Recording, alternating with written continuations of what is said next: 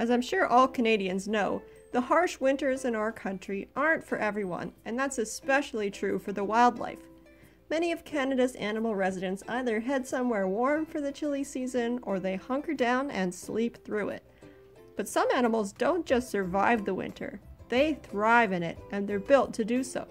In this creature feature, I'm going to tell you about 6 incredibly adapted animals I like to call Canada's winter warriors. First up is the mountain goat.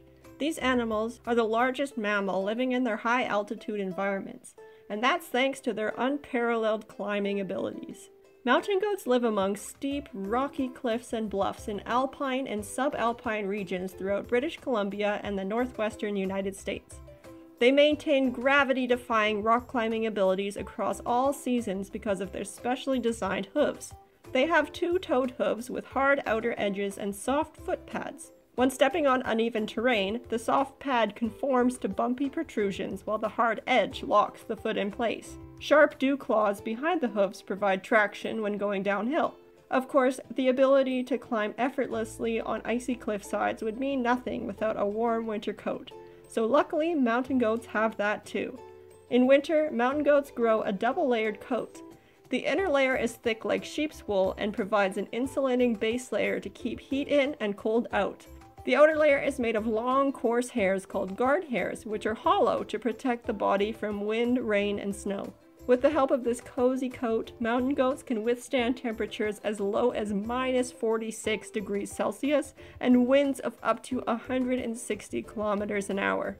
The white color of their fur helps them camouflage in snowy environments, which, when paired with those amazing climbing abilities, means mountain goats have few natural predators and life is basically a winter wonderland for these animals. Our next winter warrior is the Canada lynx. This fierce feline thrives in chilly forests and tundras throughout Canada and parts of the northwestern United States. Often confused with their close cousin the bobcat, Canada lynx are distinct due to their ability to hunt in harsher, snowier climates. The best way to tell a Canada lynx from a bobcat is how high their rear is when they walk. Lynx have very long legs for hunting in deep snow, which is something bobcats don't need, so a lynx's rear is higher. The advantage to life in the cold for a lynx is that few predators can survive in the same space, allowing them to occupy a higher position on the food chain. These cats are ferocious predators who hunt in snow with ease thanks to built-in snowshoes.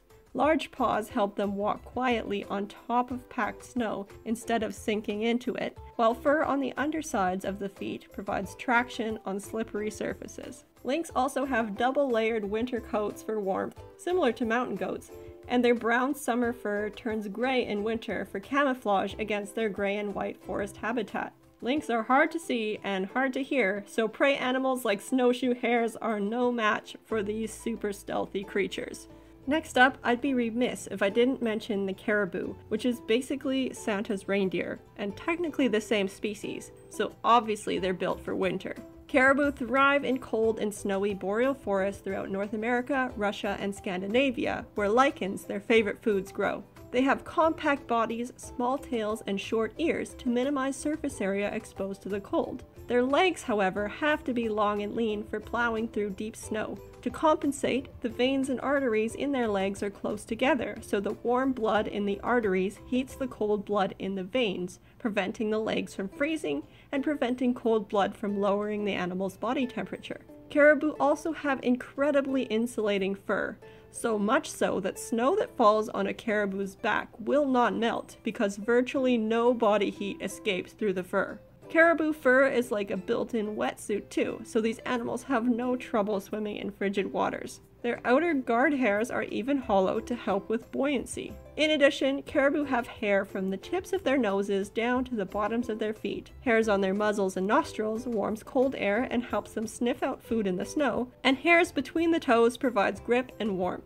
I don't know about you, but I can't think of any improvements I could make to caribou to make them any better adapted for life in the cold. Next on the list is an Arctic avian ambusher, the snowy owl. Snowy owls are champions of the tundra and high Arctic, inhabiting Canada, the northern United States, Greenland, Iceland, the British Isles, northern Europe, and parts of Scandinavia, Russia, and China, to name a few. Their characteristic white plumage makes them excellent at camouflaging and sneak attack ambush hunting in snow-covered environments. In order to keep warm, snowy owls want to expend as little energy as possible.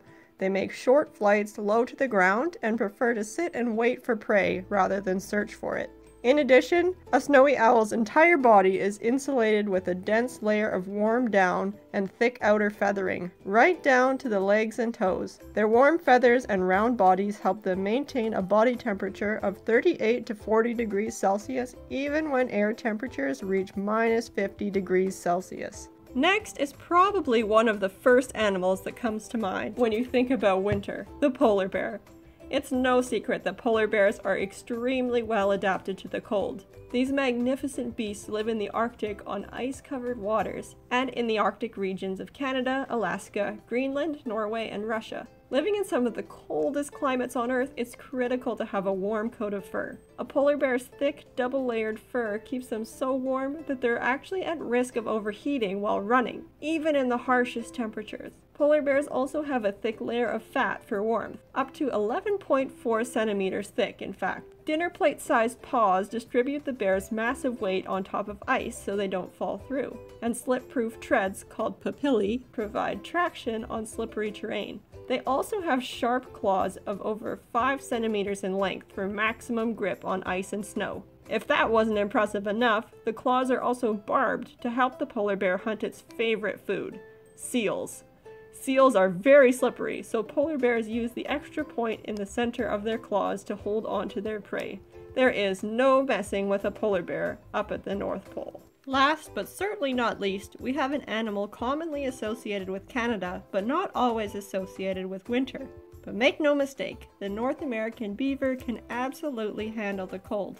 These semi-aquatic rodents can be found in wetlands all over North America, except for the northern and southernmost tips. A warm and waterproof coat keeps the beavers cozy and dry when swimming in icy waters, and they also draw additional heat from their tail. A beaver's waterproof coat is composed of a layer of coarse guard hairs on the surface and a thick layer of fine hooked hairs underneath. The tiny hooks mesh together tightly to keep water out. Beavers also secrete an oily waterproofing substance which they regularly comb through their fur using their front paws. Beavers are known for their ability to chew down trees, and they do so to build lodges to shelter themselves from the cold. They create a structure of wood and mud that freezes together to form impenetrable walls. The only entrances to the lodges are underwater, so their house is completely sealed from outside air, save for one little ventilation hole in the top.